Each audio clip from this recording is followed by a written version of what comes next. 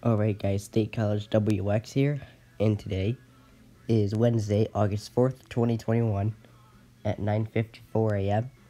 And this is more tests of what's going on. So, we still have Minnesota to go for at 11:44 p.m. Eastern Daylight Time. That's going to be this evening, if you would like to catch that. Don't know why it says 12:44 a.m. Anyway, if you'd like to catch, if you would like to catch the Minnesota test, you can go to WCCO 8:30 a.m. to catch that. And that's pretty much all that's going to be happening in the 4th.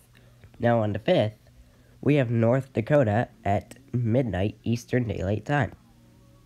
Now,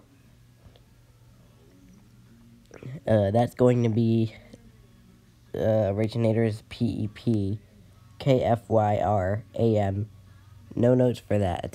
I do not know what frequency KFYR is. So, yeah. But that's going to be North Dakota's test tomorrow at midnight Eastern Daylight Time. And after that, we have Wisconsin. I'll be getting that on KEC 60, because they, NOAA Weather Radio over in Wisconsin actually relay monthly tests, so I'll be getting that on KEC 60. That's going to be happening at 12:50 a.m. Eastern Daylight Time. The originator is Wisconsin Emergency Management, and there are no notes for that. But if you don't want to catch it on KEC 60, you can use WSJP 1640 a.m. and see if you can DX that. Then after that, at 1:15 a.m. Eastern Daylight Time, is Alabama. So Alabama, this is the originator, Alabama Broadcasters Association. There is a note.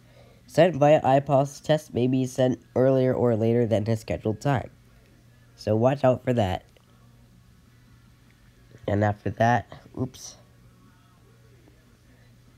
focusing on the 5th, we have 8:15 p.m. Eastern Daylight Time. We have, I guess it's supposed to say Salt, SDE, Murray, Michigan, 49783. That's going to be happening at 8:15 p.m. Eastern Daylight Time tomorrow evening. The originator is WSUE 101.3. So anyway, I hope this gives you an idea of who is testing. Then I'm just going to give it a look ahead. 6th, 7th, do not have testing. We don't have any testing 6th or 7th.